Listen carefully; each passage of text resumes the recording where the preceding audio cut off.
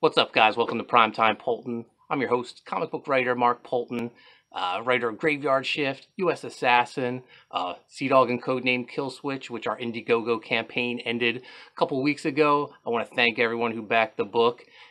You guys came up huge in the end, ended up bringing in close to $23,000. The book's all done, off to the printer. We'll be getting it back real soon. I can't wait to get it out to you. But today we're here for another $1 movie reviews, and today we're doing Don't Kill It, starring Dolph Lundgren. I was excited when I saw this at Dollar Tree. Come on, a Dolph Lundgren movie for $1? Definitely. One please, yes.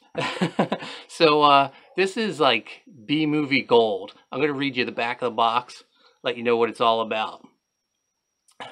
When an ancient demon is accidentally unleashed in the sparsely populated Mississippi town of Chicory Creek, the town's only hope of survival lies in the hands of grizzled old demon hunter Jebediah Woodley and his reluctant partner, FBI agent Evelyn Pierce. So there you go. It's kind of a little reminiscent of Supernatural, father-son demon hunting team. The father dies, and the son grows up to be Dolph Lundgren. He comes across this town that has this demon that he's encountered before. It travels from body to body. So like the title says, don't kill it. If you kill it, the demon then travels into your body.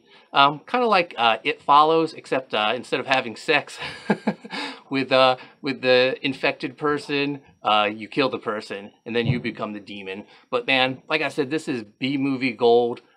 Tons of splatter. The opening is nuts. there's tons of kills, lots of blood flying. It's digital blood, so at times like the digital effects can be a little cheesy, but man, this is awesome, and for $1 you can't beat it.